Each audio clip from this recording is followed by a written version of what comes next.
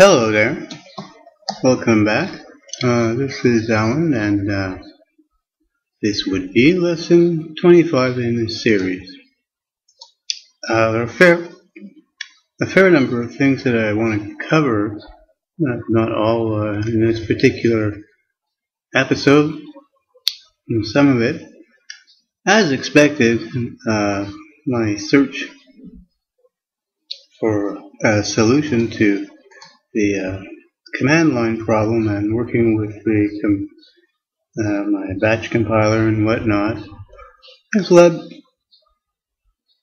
to some interesting findings, and things that I wanted to go over have come up maybe a bit earlier than I'd expected, and so I'd like to get to some of those things.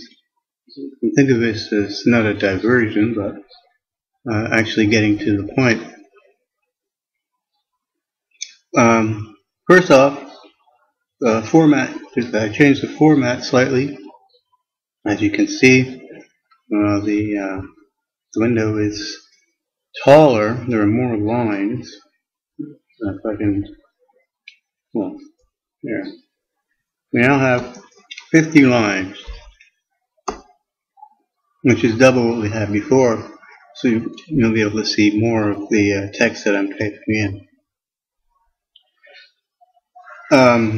Secondly, the build system that I've been looking at, I've been working with, is improved. I can do quite a bit more now, and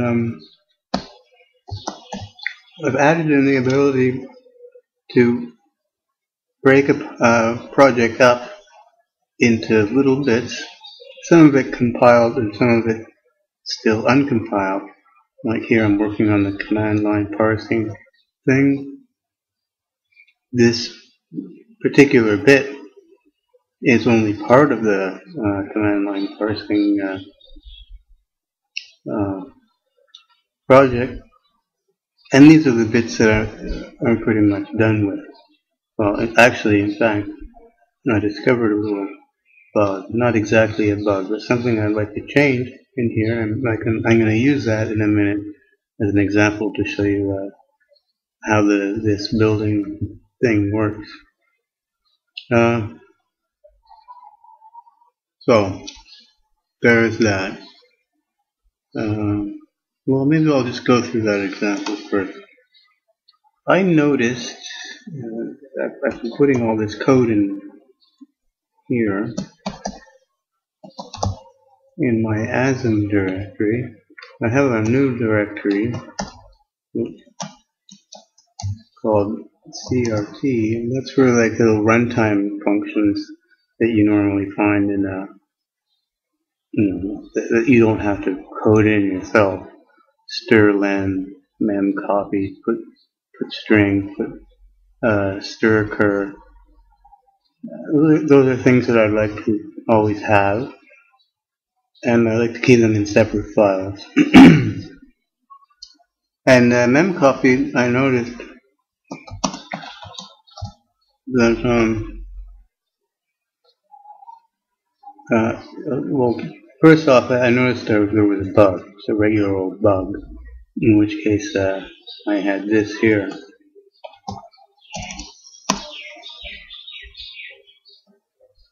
And the reason I had that then is because according to the help for C++ help, the return value, and this is in their words, value returned, value of desc. Now, I want to show exactly what this help is exactly from the compiler help. What? See? Desc mem copy. Desc star source star count. New buffer, yeah. Buffer to copy from. Number of characters to copy. Return value, the value of desc. Now, what do they mean by that? I mean, okay, desc is new buffer. So do they mean they're returning the value that I passed in? And I would think that that wouldn't be a very useful return value. And I didn't test this, but I would assume that what they mean is the updated value of death. Maybe not, I don't know. But you'll notice that there's no const here. No, obviously there's no const. I'm copying into it. Well, anyway, I decided that the dest return, well, imagine that's gone. And what I had intended to do was return the updated value of dest. But anyway, at some point I was walking through some of the other code, and I noticed that this DI here is pushed and then restored. And then I thought, oh my god, well, that's dumb. And I won't actually need this. Then I went ahead and said, oh, obviously I need to put this up here. Right? And then I was calling this function from somewhere, and I never used the return value.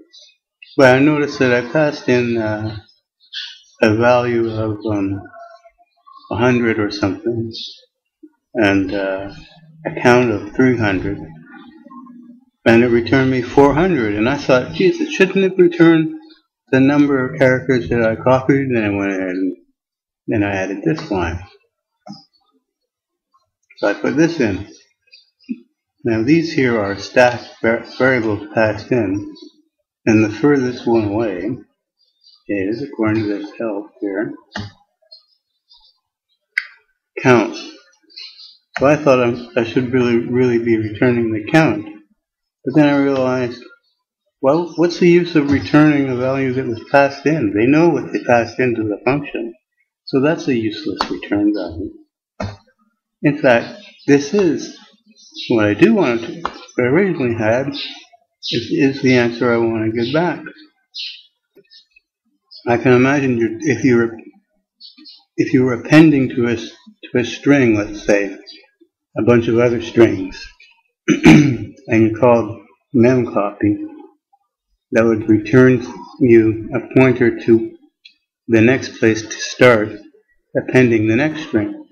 So now I've got a useful return value that I could use to keep appending and appending and appending data. That's the only possible use I can think of for this return value, which I'm not using anyway. So now I want to update my current project with this new memcopy. Now, here's the thing. These numbers here at the top give the offset of the function where it would be placed in memory. So this is a value that I'm going to have to update somewhere. But so what I'm going to do is I'm going to copy this down.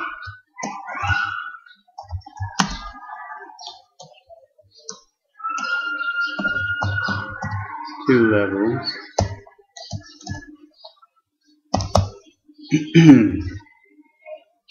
And what I want to do is I want to link this up with this command parse obj. And so this is where that address bit becomes important, as you can see again. Currently, this address for memcopy is set to 100, but that's not where you'll find that function in this obj. This includes all the stuff that I thought I was done with. So in order to retrieve the address where it is in here, I can use the code I used to compile this with, which is in here.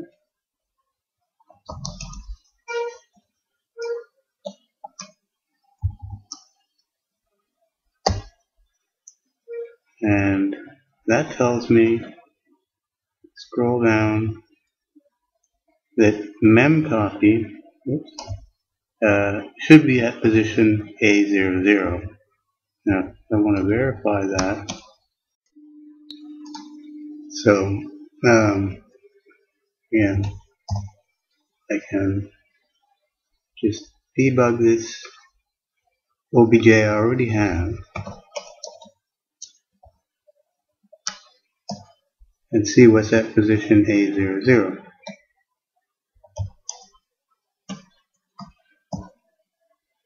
And there it is. There's our mem copy with the line that I don't want.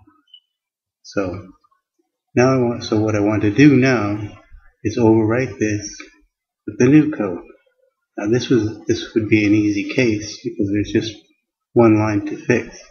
But in general it could involve a lot of code, so I can use my build system. So the way to do that first is to rename the ASM file to the name that I want, to the name of the object file I want to modify. So first thing,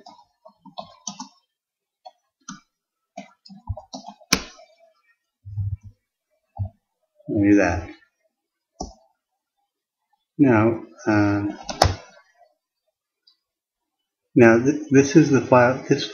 A new version of this is going to be created. So I don't want this to be named the thing that it's going to be replacing, or going to be replaced by. So I have to give this a new name, basically. And it doesn't matter.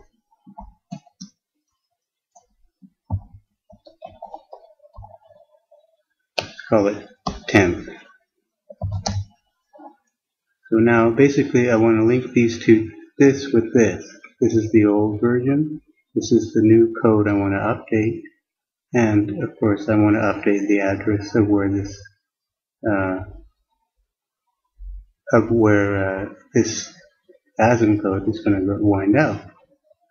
So I know it's supposed to be A00. So I change that here to an A, and then now I use my special magic batch file that links things together.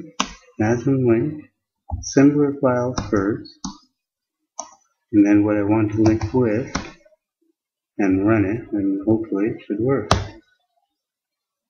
Okay. So here's the new object file. I'm done with this now, and I'm done with this.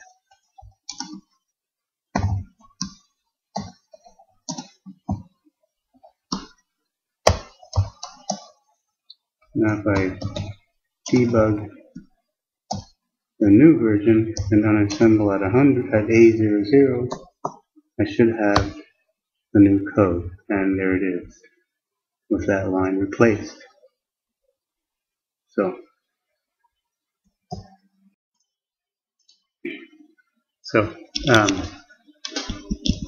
Okay, I'm going to leave that here for now. I've shown you a little bit of how my new build system is working, and then for the next one we'll have a look at some of the code that I've been working on using this system and where it leads to. And actually it's quite a surprising and interesting little path that this command line parsing problem takes us down. So I'll see you then.